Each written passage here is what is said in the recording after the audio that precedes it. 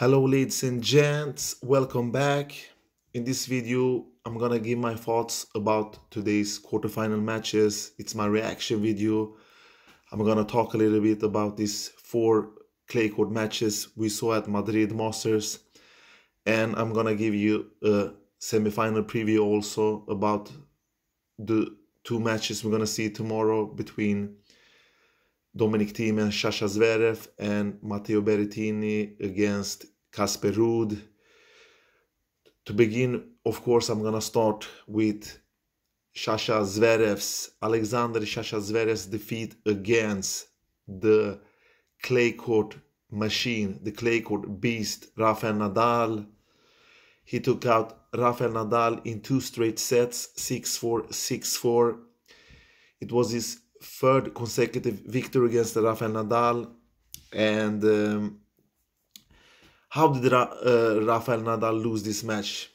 Because he barely loses on clay court, and today on this fast clay court surface of Madrid we have seen Rafael Nadal get defeated a couple of times through the history, and today he lost because he didn't win enough points on his first serves and he didn't return that well, mostly due to Rafa's opponent's consistent serving in this match.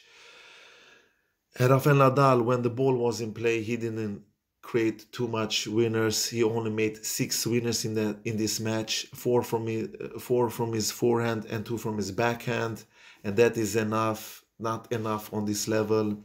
Sasha is not that kind of a terrible player that you will get away with that kind of numbers. So Rafael Nadal's backhand looked very fragile today. It wasn't the normal solid backhand we have seen before. Rafa moved okay on court like he always does, but Sasha Zverev just played an amazing sets of tennis, 2 sets of tennis in this battle, and won this battle fair and square.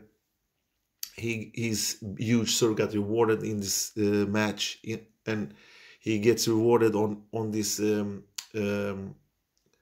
fast surface because he won this Masters in 2018. It was his first ever Masters win. I think it was here in Madrid where he won, and it was against Dominic Thiem.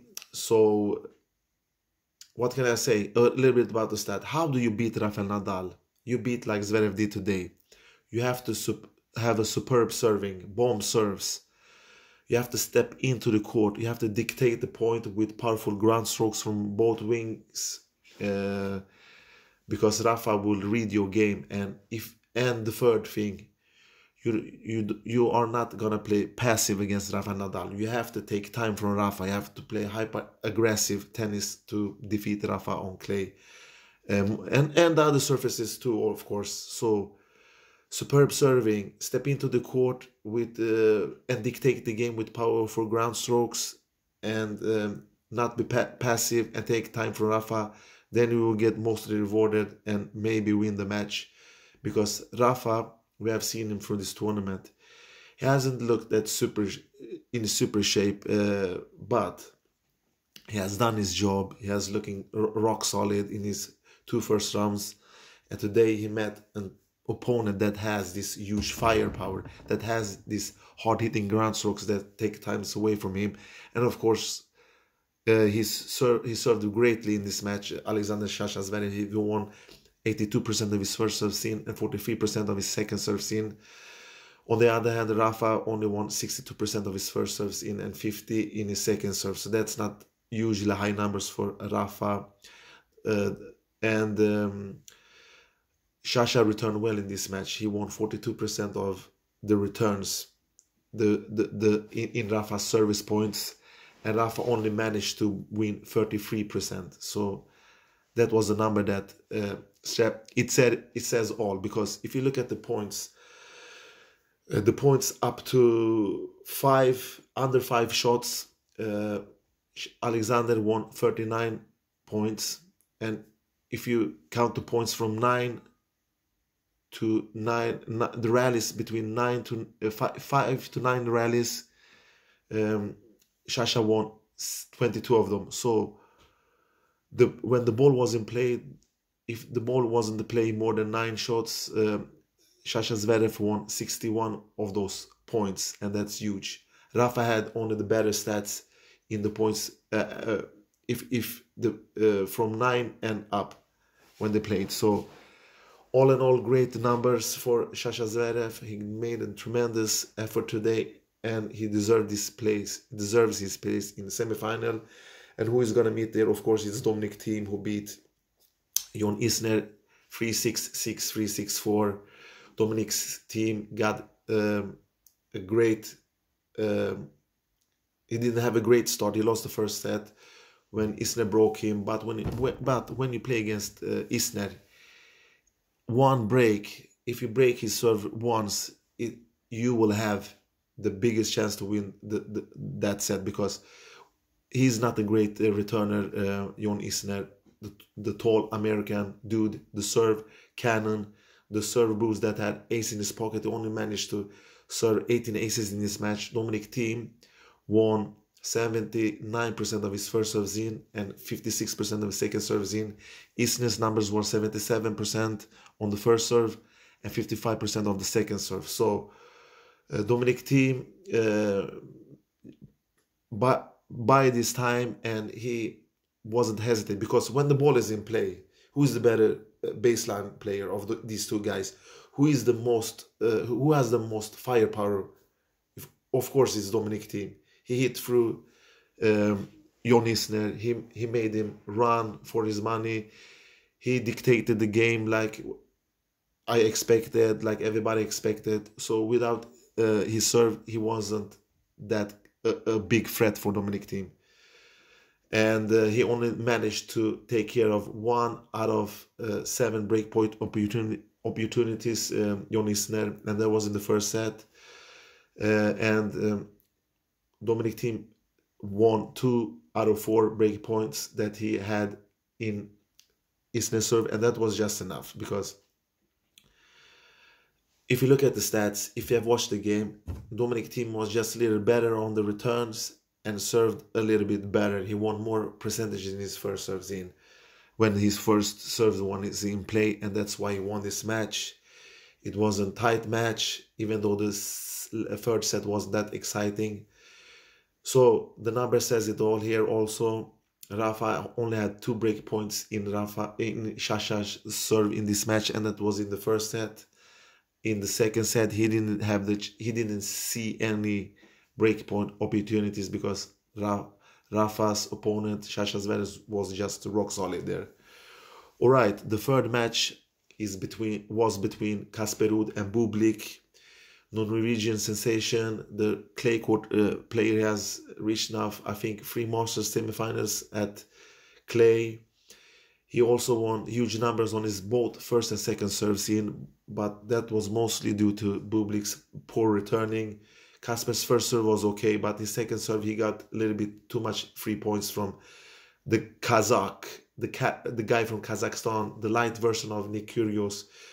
Casper won 76% of his first serves in, 75% of his second serves in, and Bublik won 70% of his first serves in and only 29% of his second serve. And that's, I think, where he lost the match, because in his returning game, the Norwegian guy Ruud won 44% of total of Bublik's servings, and that was not good numbers, and 76% of his own serves, and Bublik only managed to win 24% of his serve.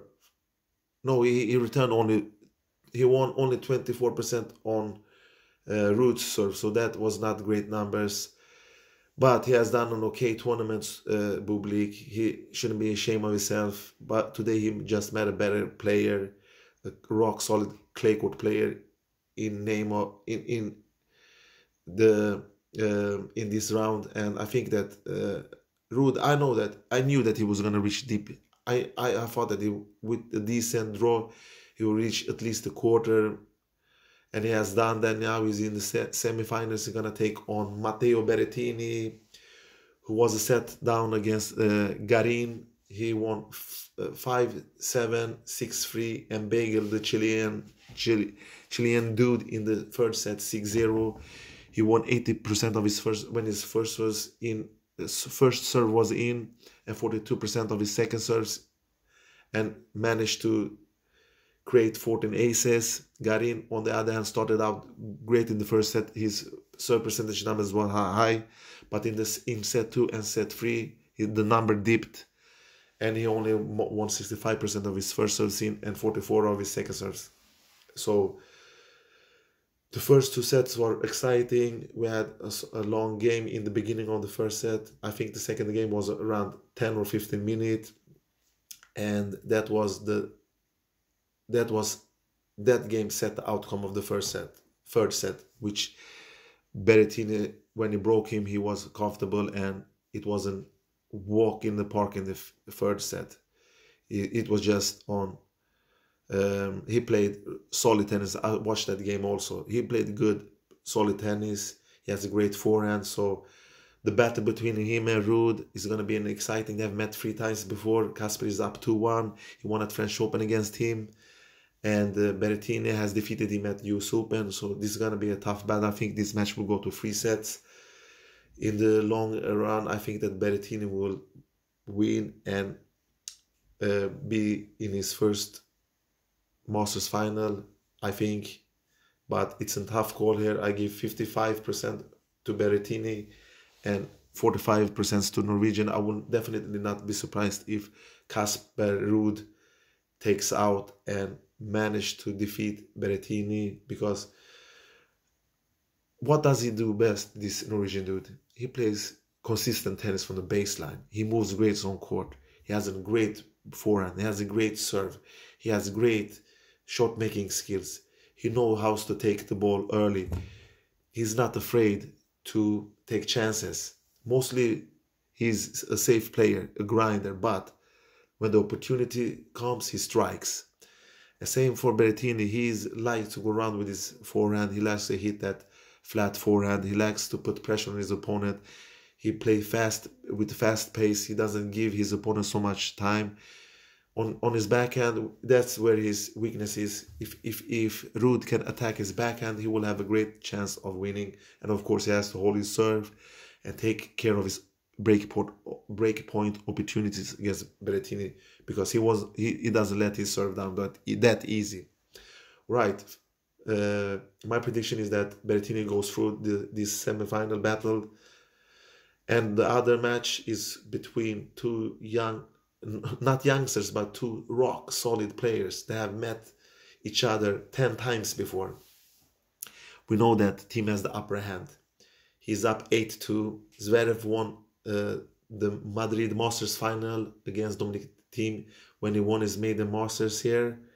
So this surface really suit Sasha's game. So, and then he won against Dominic Thiem at Beijing. But Dominic Thiem has defeated Sasha at the US Open final. He has defeated him at French Open. He has defeated him at Australian Open. So 3 times in Grand Slam. So Dominic Thiem really have his number. He really knows how to play against one of his best friends, Alexander Sasha Zverev. And due to his absence for 2 months, Dominic Thiem is looking good. He's looking solid, but against Sasha, he has to play different.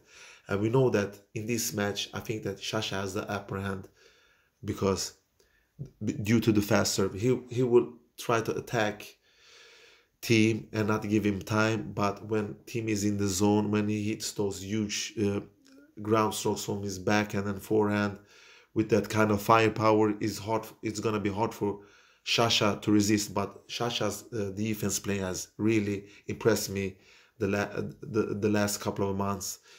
He played good defensive tennis due to his big size.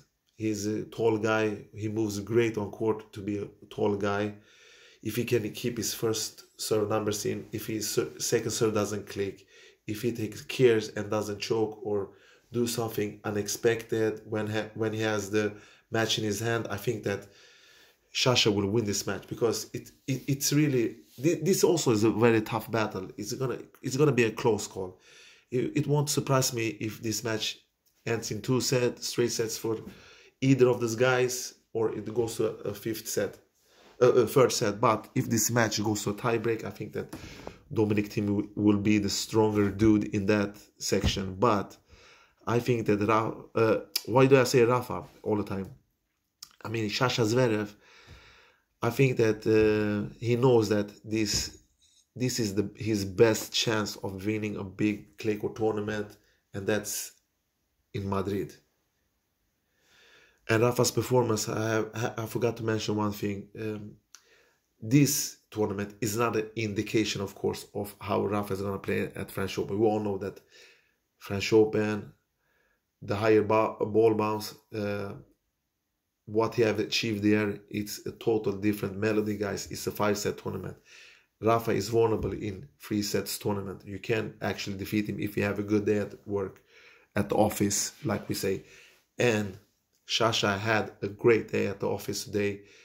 He did his job. He was focused and determined from the beginning. I knew that when he played the first couple of games that Rafa was gonna have to dig deep to take him out. And Thiem is one of the guys that can dig deep, because due to his firepower. But if he returns his serve like he did return Isner's serve today, he has a chance to take his teeth into Sasha's serve. And Dominic Thiem have a secret weapon. We all know that his second serve, his kick serve, is a joy for the eye to watch when he hits those wide. When he hits that kick serve wide and it just bounces up like 2 meters up. That's his secret weapon. He can always rely on that. He can rely on his firepower. He can rely on his head-to-head, his mental edge here also. But I think that Sasha will win this match. It's going to be a tough and close call. So I think that Berrettini will play against Zverev in the final. And if it will be the opposite, it won't surprise me, because these matches are very hard to predict. But since I'm a vlogger, I have to say, put my opinion on the table, and this is my opinion. Zverev and Berrettini in the final on Sunday at Madrid Masters. All right, folks, thank you for watching this video. Take care and bye bye.